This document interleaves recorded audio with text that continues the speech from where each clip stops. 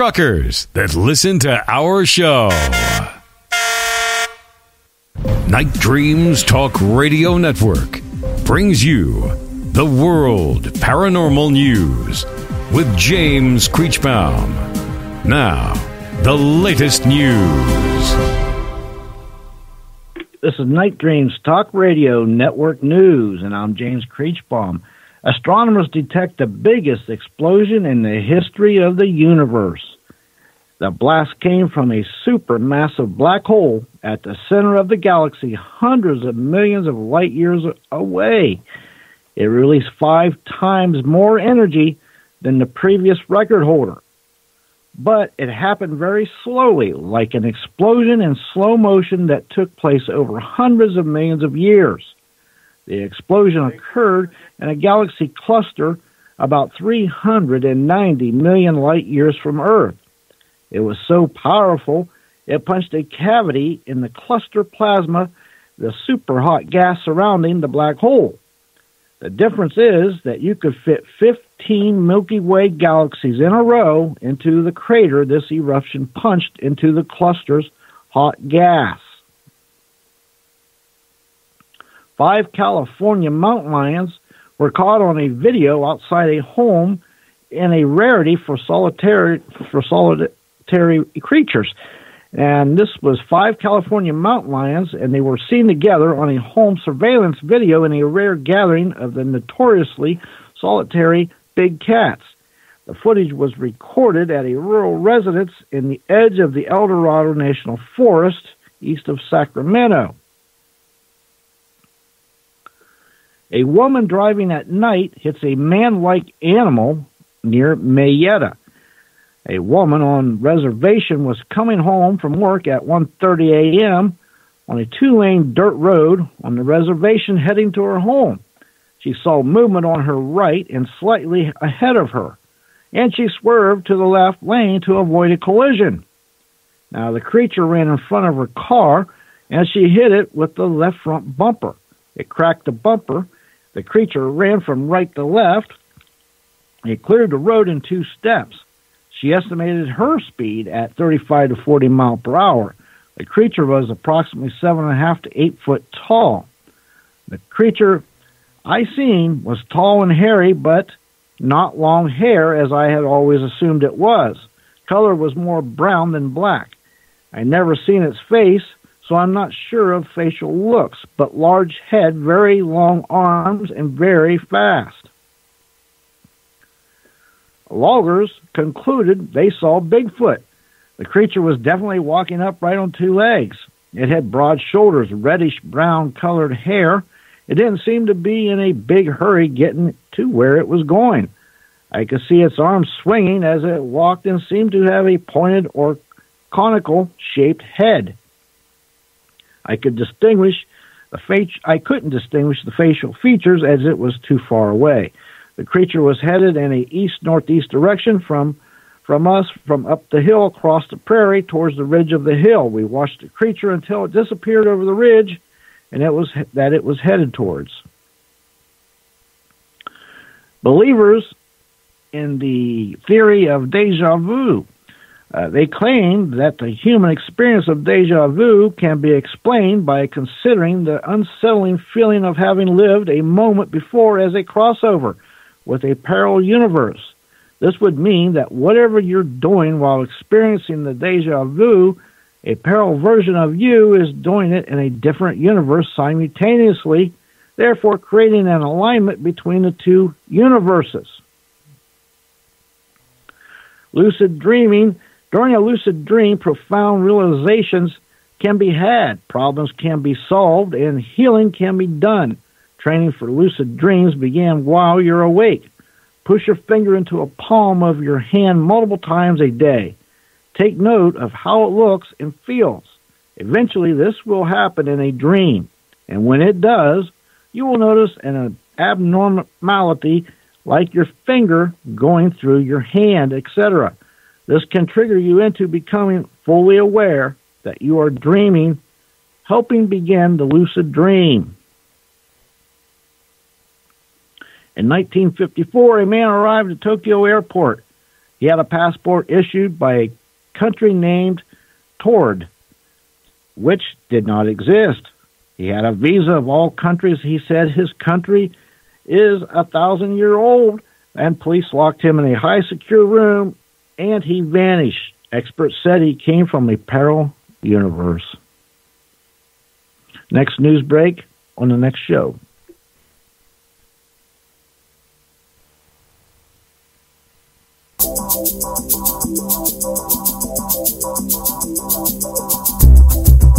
From the compound in Gig Harbor, Washington. From the Pacific to the Atlantic to you worldwide. Good evening or morning, depending on your time zone. This is Gary on Night Dreams Talk Radio. Are you ready to go for a ride? We got a full tank of gas. Our guest tonight is David Pierce. We're talking about his great book, The Bewitched history book. Get on that easy chair. Put a log into that fire. Get yourself something nice and warm to drink. And let's go for that ride. On Night Dreams Talk Radio.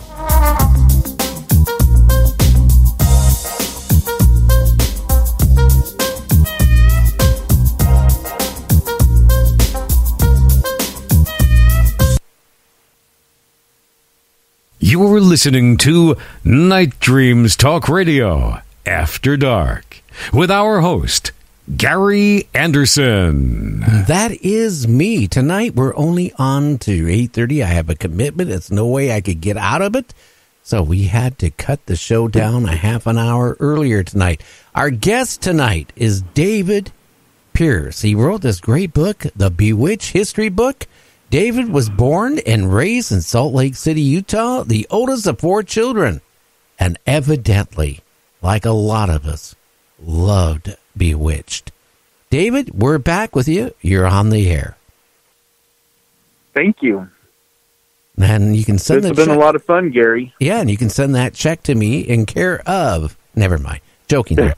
Anyway, yeah. So it took you many years to write the book. How many days out of the month were you putting into writing this great book? Oh my gosh, I'd say probably at least 20 to 25 days. I was writing as much as I could. Oh wow! And when you were writing, I have to be honest with you. How much were you watching reruns of the show? Oh, over and over and over. As I've watched Bewitched as many times as there are stars in the sky. Oh, I wouldn't doubt it. There's another show. It's a habit forming. I watch Hogan's Heroes every night, and I've been married for 43 years. And out of 43 years, my wife says, "Please, is there one night we don't watch Hogan Heroes?" I said, "What do you mean? I don't watch it on the weekend because they don't show it. What are you complaining about, Linda?" Yeah, my family got sick of me watching Bewitched when I was growing up because I'd record it and then watch it on the VHS over and over and over. But I just love it. I find something new every single time, and nowadays I put it on because I know it so well. It helps me to fall asleep because I can just follow it along into my dreams. Oh, yeah. I bet. Do you have any dreams like you're part of Bewitched?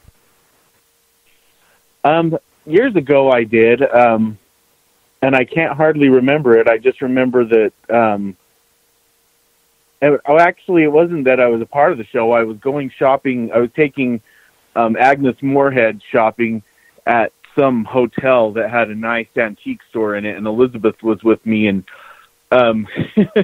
Agnes wanted to buy she wanted to buy this lizard statue, she said, that was from Thailand, and Elizabeth said, "Just go with her and don't say anything about it when you see it." And when we got into the store, this lizard looked just like Kermit the Frog, and Agnes was absolutely thrilled with it. And you could see that Elizabeth thought it was funny, and Agnes just kept on asking us, "Don't you think this is the most beautiful statue you've ever seen?" Interesting. I've been, in scenes, and I go to bed at night because I watch it, and I seen them. I mean, I can almost every one of the episodes, like Hogan Heroes. Okay. I mean, Yeah. I know it just probably better than they did when they had to read the script. That's how habit forming it gets. Now, James Kirschbaum has a couple questions to ask you here. Okay. Yeah, how you doing? I was curious, how many spinoffs were there, and what were they?